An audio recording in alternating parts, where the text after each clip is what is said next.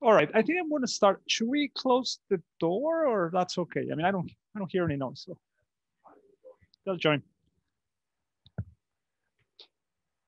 All right. So yeah, as I was saying,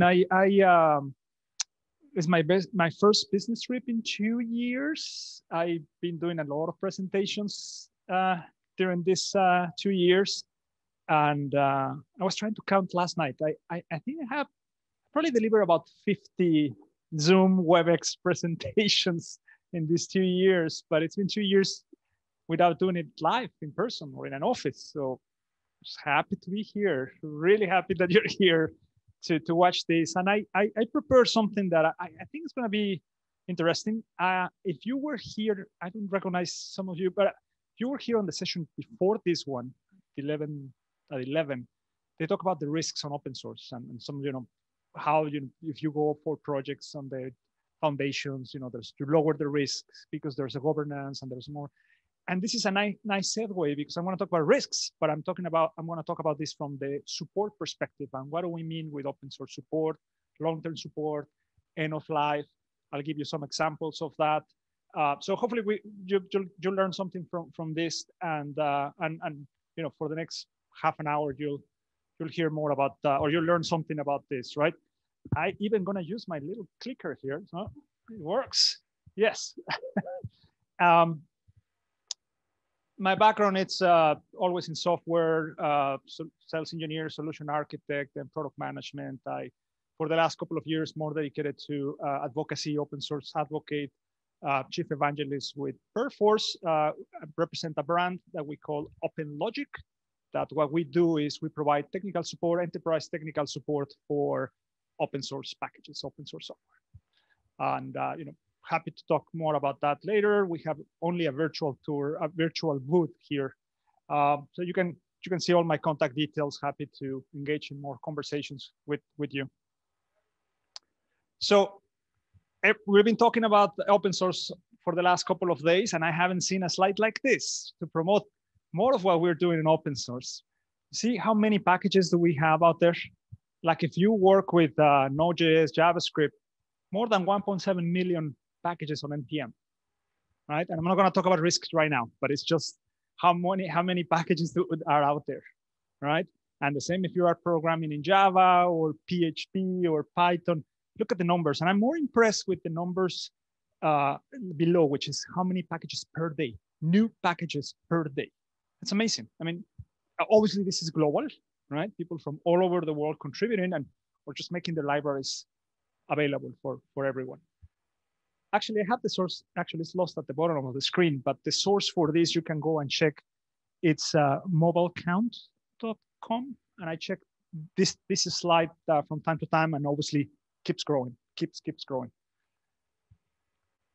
And in terms of the Linux foundations, obviously, as you know, when an open source project makes it, start getting traction, more users, more contributors, and a good path is to be part of one of these foundations, because then you get more governance, you can get more budget, you get more contributors, more visibility. So these numbers, more than 600 and all the Linux Foundation umbrella, right? That includes the Continuous Delivery Foundation and Cloud Native Foundation and Open Mainframe Foundation and so many others. More than 600 projects, Apache, more than 270 projects. Like these are the good ones, right? Or sorry, have to step back. Not the good ones, the popular ones. Right? These are the popular ones.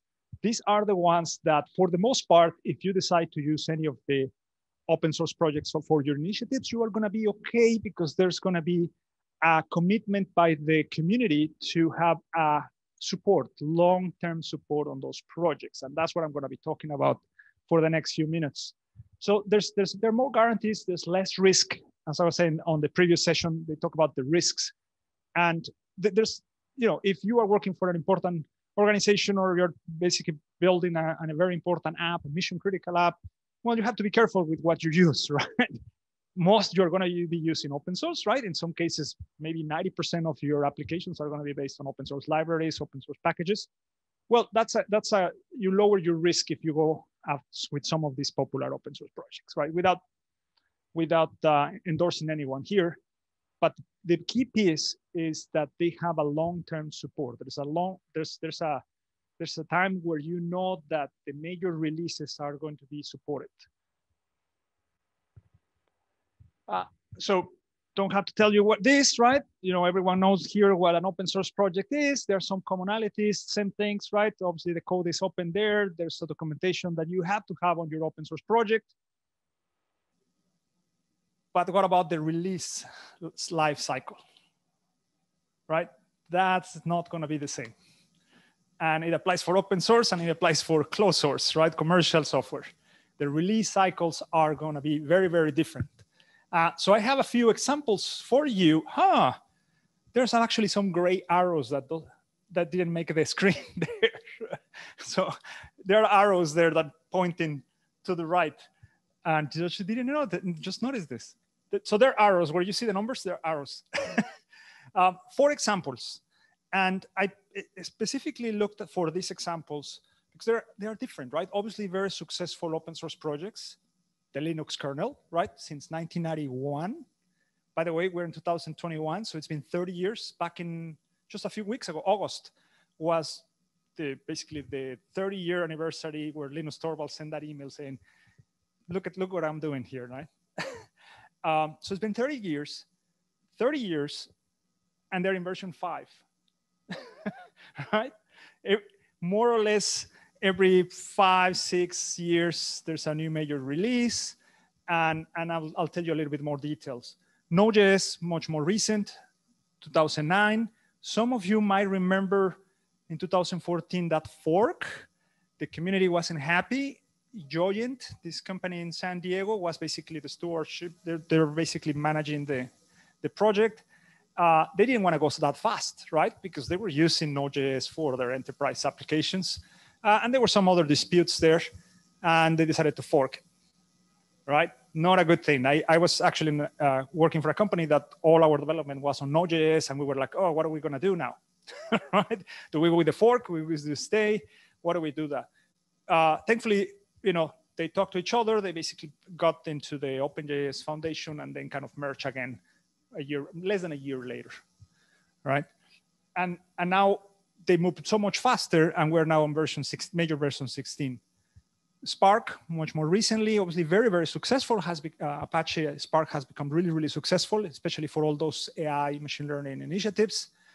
They're only on, you know, compared with Node.js, they're only on version 3 right now, major version 3 right now. And then Kubernetes, 2015, right? Hard to believe, it's only 6 years. It's only 6 years old, Kubernetes, right? Hard to believe. And they're not even moving to major version 2, right? So my point here is every open source project has their own life cycle. And by the way, they change their cycles as they become more successful, as they get more contributions, right? So let me give you a little bit more details into that. This graph, it's available on Wikipedia. They do a really good job on keeping track of the different releases. What you see in color are the releases, right? Major release 1, version 2, and then version 3, different colors.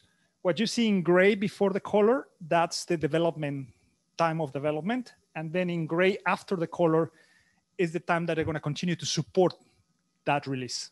So the long-term support. And when I said long-term support, I mean, they're gonna keep updating those releases, right? Fixes, bug fixes, addressing vulnerability fixes. Couple of things just to highlight here.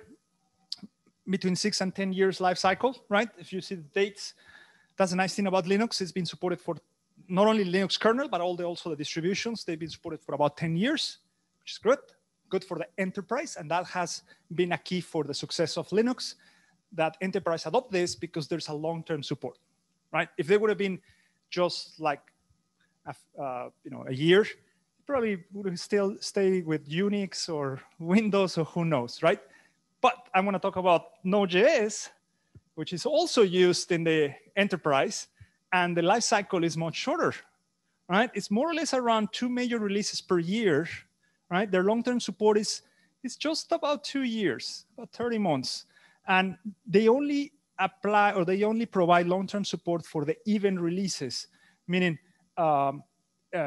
just like version 12, version 14, version 16, those are the ones that are going to keep long-term support. If you're in an old version, you're not getting the long-term support, right? So you have to pay attention to those things. If you're developing, if your organization is using it, you have to pay attention to those versions. And again, every community, open source community, it's different. So very, very important to keep an eye on those things. Spark, very different. Spark, donated in 2013. They have about 3-4 releases per year, right? That's quarterly, right? That's very quick.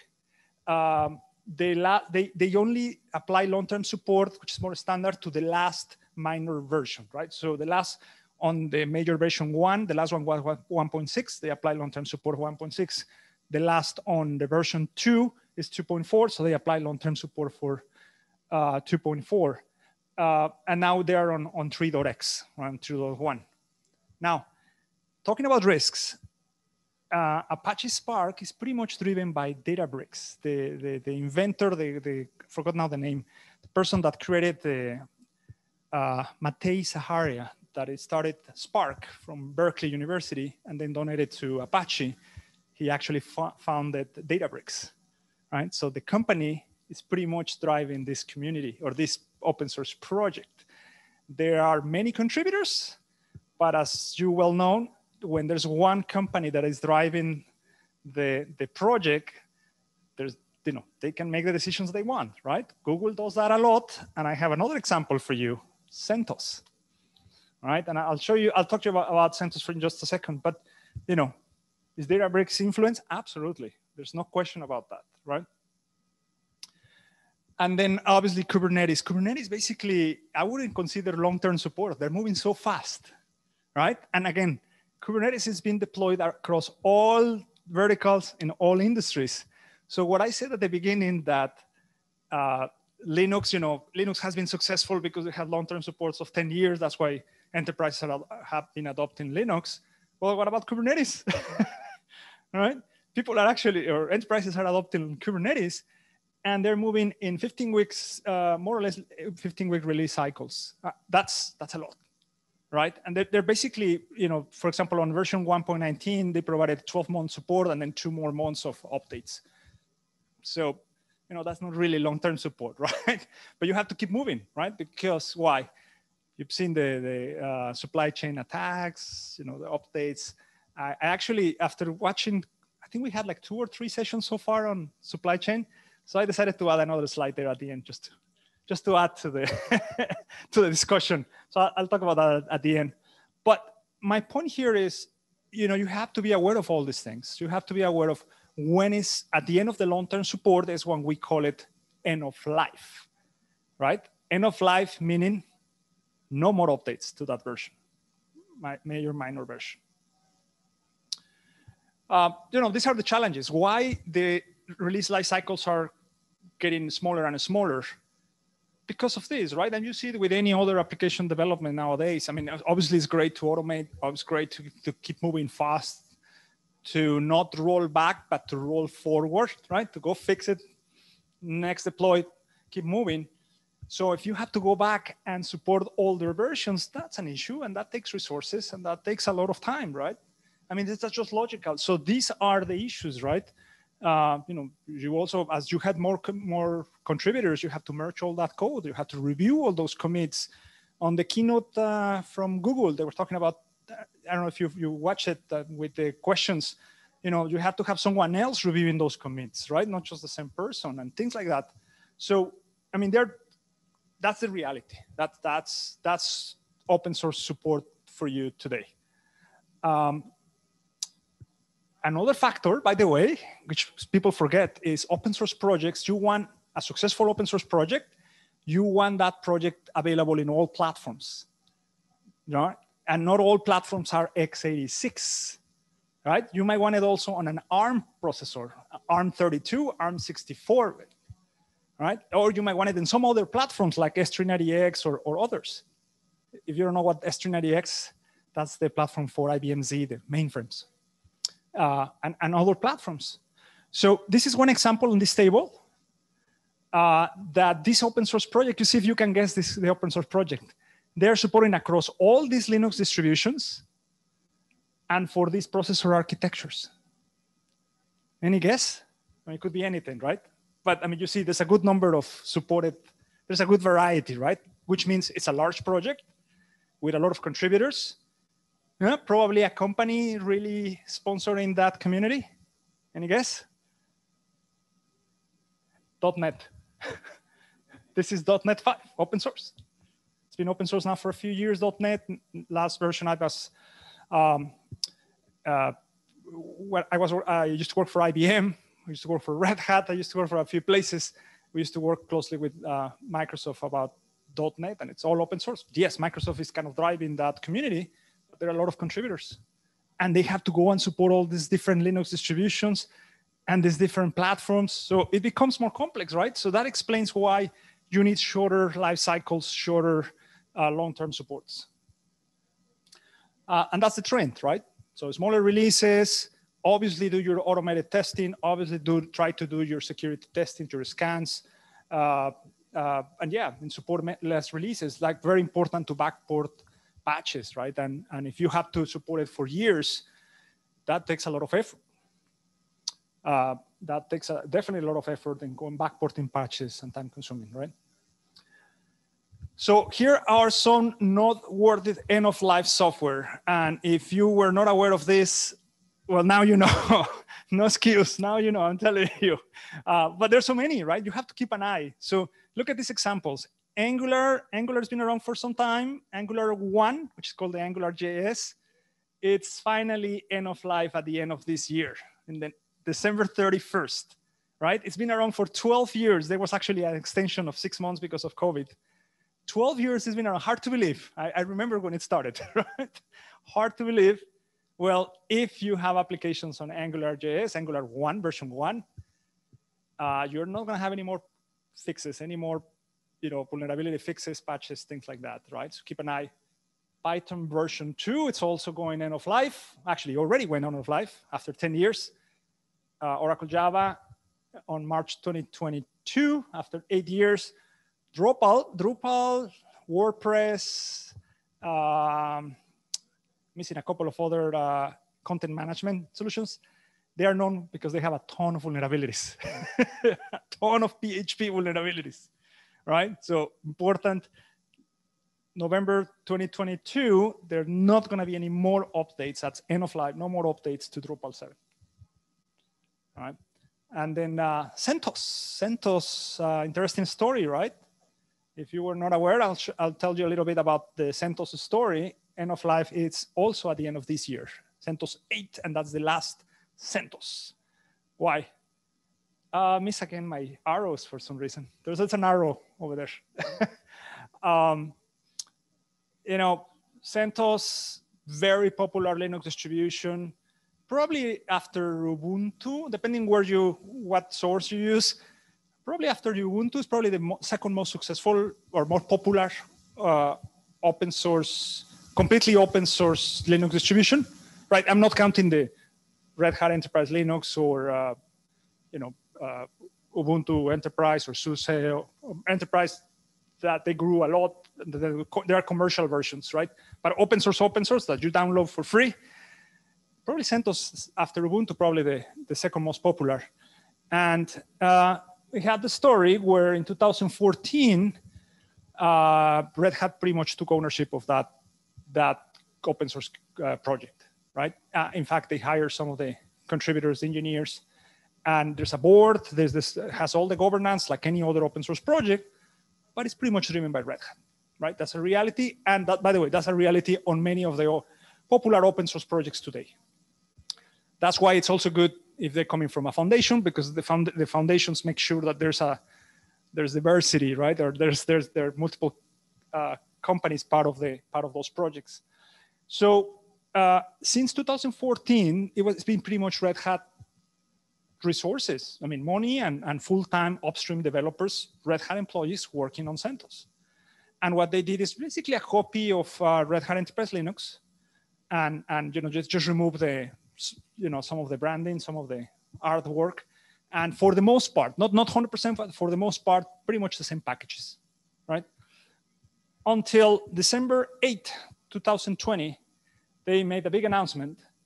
In parallel, the same day, the CentOS community and Red Hat, this is just a small piece of their announcement of the blog post, basically saying, we are going to CentOS Stream, right? We're going to focus our efforts on CentOS Stream.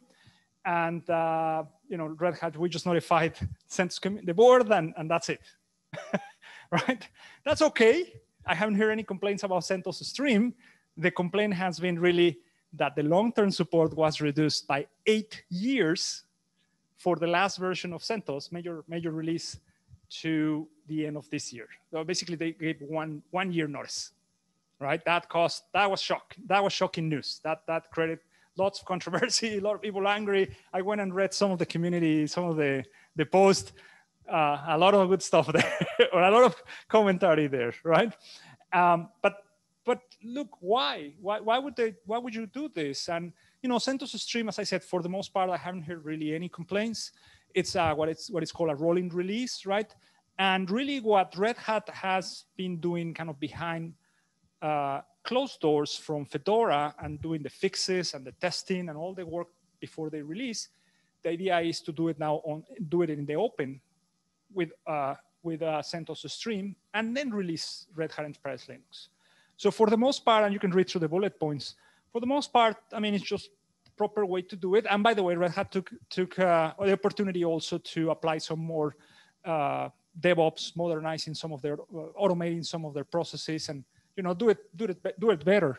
So now we have CentOS Stream, which is different. It's not CentOS Linux, right? Although they come from the same source. And I found that this and the next chart is easy to explain. And I'm just going to go really quick. I know we don't have a lot of time, but for the most part, as you can see, Fedora, keeps going there. This is a place to experiment. You can put Fedora on your laptop, and it's been around for a long time. It's good, but it's not where you put your production environments, right?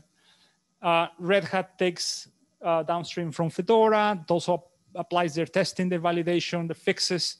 And then there was just a copy, basically removing the artwork for the most part for CentOS, right? And you can see on the chart, the whole cycle of downloading, updating, you go upstream, your pull request, accept, and so on. What happened now is Red Hat was doing more behind the closed doors. Now it's done on the open with CentOS Stream from Fedora, and then they release Red Hat Enterprise Linux. So CentOS Stream a little bit ahead of the commercial version of Red Hat. That's a new CentOS Stream, right? So just a recap on the long-term support. I mentioned December 31st. So at the end of this year, for CentOS 6, already happened, November 2020. So it's end of life right now. They didn't change CentOS 7, by the way. So it stays the same. It was released in 2014. End of life, end of long-term support is 2024. So I've seen customers already that they are moving back from CentOS 8 to CentOS 7, just for that reason. And because it's easier, the migration, as opposed to go and migrate to another distribution. And then CentOS 8, which also a lot of people were not happy because they spent a significant amount of time and money migrating from CentOS 6 and 7 to 8, then just to find out that the long-term support was reduced, right? So that's the current situation there. What are the options? And just really quick, this session is not about Linux, but you can go with CentOS Stream, try to go that way, or a commercial version with Red Hat Enterprise Linux. You can go migrate to some of the forks or copies of CentOS, which there are a few now, actually new ones, right? We always had the Linux, Oracle Linux, which has basically been a copy of CentOS. There's a new one called Rocky Linux. There's a new one, Alma Linux, which actually is here. I don't know if you noticed the Alma Linux, which comes from the company Cloud Linux. So now they have like two distributions there, Alma Linux being the open source one. So Rocky Linux, Alma Linux, Navy Linux, and there are going to be more coming, right? So ideally, straightforward migration, although you never know, right? If you're using a different package, might break the application. You have to do your testing. You have to do your planning. Migrate to other Linux distribution altogether, right? A little bit more challenging, but absolutely you can do it. I was just talking to an engineer from our company, from Perforce, and he said, we just tested in Ubuntu. It all just works just fine, everything, perfect. It's like, good, no more work. But you never know if you are using a package. By the way, you know how many packages do we have on any Linux distribution? We have tens of thousands. I mean, we have, one has like more than 10,000. There's I think Ubuntu, which is, they are adding a lot of libraries for AI and machine learning.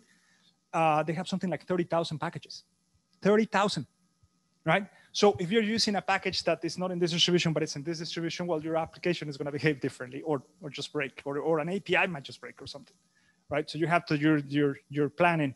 And then the fourth option is something that companies like OpenLogic by Perforce, we are offering basically support to extend your long-term support, basically taking care of the patching and professional technical support, just like other companies. So, I mean, I think this slide is extra, right? I think you all agree with this. It's really, really important. I mentioned that the fact that we had long-term support, it basically meant that enterprises kind of adopted the open source, although things are changing with Spark and with Kubernetes and others. But it's very important now, security, right? With this, I guarantee you that next year we're going to have even more sessions about security here, right? We already have a few more. And it's all about, the critical box and the addressing vulnerabilities. And, there's another issue about, reporting, disclosing vulnerabilities. And I know companies like Sonatype are doing a lot of efforts on those things. And that's another topic. But bottom line is you have to keep up with the latest versions, right? And you need to know when there's the end of long-term support, end of life. And of course, if you ignore the end of life, you are at risk and you are at major security risks, right? You're gambling and you don't want to lose your job because of that, right? Yes, it's becoming much more complex if you stay on an end of life version. You say, well, not going to touch it. My application is not going to change. I don't have to do anything. Well, no, guess what? Everything else keeps moving, right? All those dependencies are now different, and even your performance, or even if you have an integration with something else, they're going to say, we don't support that version anymore. So it becomes more and more complex. So I have three examples for you, just because I want to scare you. I want the audience to keep an eye on the end-of-life software, right? I think most people remember this WannaCry, right? And this actually technically is not open source here, the situation, because it was on Windows, right? But the point here, it was on Windows version, a version that it was end of life, that had not received updates, patches in months, right? So they took advantage. WannaCry went and basically installed ransomware and affected more than 200,000 computers all over the world, right? To the point that Microsoft had to do what no one does, which is went back to end-of-life version and patched the end-of-life version and made it available to everyone. That's how big the issue was, right, with WannaCry. And, since then, now ransomware is becoming much popular, but at least people are aware that these things like this happens, and all because of an end-of-life software, right? Another one, do you remember Panama Papers? Well, there's a new one now, right? The Pandora Papers. That just happened 3 weeks ago, maybe. There's a new one, which is much bigger. The point I want to make here, and of course it was leaked, it affected all over the world, and I think only one person got arrested after all that, which is crazy, but it's crazy, but a big deal, right? Big deal. They got in via WordPress end of life and Drupal end of life. That's how they got in. right? Now, maybe you can argue, well, that was a good cause, whatever, but end of life software, that's how they got the data, right? And we don't have any information about Panama Papers yet in terms of how they got that information, or if it was just simple leak, copy and give you the files. Nobody knows, at least not yet, but it's a bigger deal. And then there are news, right? I just want to kind of highlight some of these. Magneto, which is for e-commerce, very, very popular. More than 2,000 stores got hacked for an end-of-life version. Cisco, basically they said we're not updating end-of-life version of the VPN. Sonic Wall also with a hack on exploit on an end-of-life firewall. So, very, very important when we talk about security, but most of the vulnerabilities, they have a fix, right? Because people disclose the vulnerability. For the most part, the intelligent way to do it is you disclose a vulnerability when you have the fix, right? So for the most part, all these open source vulnerabilities, they already have a fix, but you have to keep up with the releases. You have to keep up with the versions. So here's an example, and I was telling you that this is the slide that I added just because I wanted to be part of this. Just a very simple example of one library that has other dependencies, right? So it uses other libraries, and then they use other libraries. So this is a very simple example. This is a very simple example, but a real example, maybe on Node.js or on Python, might look like this, which is hundreds to hundreds or maybe thousands of many dependencies on those libraries. And those will have vulnerabilities, and there might be some exploits for those vulnerabilities. Now, obviously, there are hundreds, there are thousands of vulnerabilities out there. Some of them are really minor, low score, CVSS score. Some of them might be high or critical. Even in critical, they might not have an exploit, or at least not known exploit yet. But there are others that they do, and you want to take that risk, right? So again, the importance of the long-term support by the communities, by the organizations that are sponsoring or contributing to those communities, and for everyone else to keep an eye on those end-of-life cycles, right? So yeah, every time there's new code, there's a possibility for new vulnerability. Go to GitHub, how many updates, how many commits are there, pull requests out there, they're happening just all the time, right? Things that you pull from NPM or from PyPy, the library, the next time you pull it, it's already updated. It's different. So there's always the risk with new code. As I mentioned, there were different reports, but more or less around 95% of the vulnerabilities already have a fix. You just have to keep up with, right? So the issue is, it's a speed here. You have to keep up with the latest releases. So just to finish the session here, I think it's very important to keep an eye on all these things that I just mentioned. I think open source is great, much better than using closed source, because we don't know what's happening in the closed source environment. But you have to. It's very, very important that support at the release level, and then community level, right? The contributors and people that are fixing and doing the good work there. And then if you need professional support to maintain some of your mission critical or important applications out there, which are based for the most part on open source software. So, very, very important to keep an eye on long-term support, of release support, but then also, who's supporting you, what type of risks you take when you use different open source. Long-term support and end-of-life open source software are really critical factors for the functionality. So with that, thank you very much. I was told that if you go to our virtual booth, you can sign up for a $200 Amazon gift card. I'm told that we haven't given away, so there's still a chance to win that one. And here again, my contact details. Happy to engage on conversation. Thanks.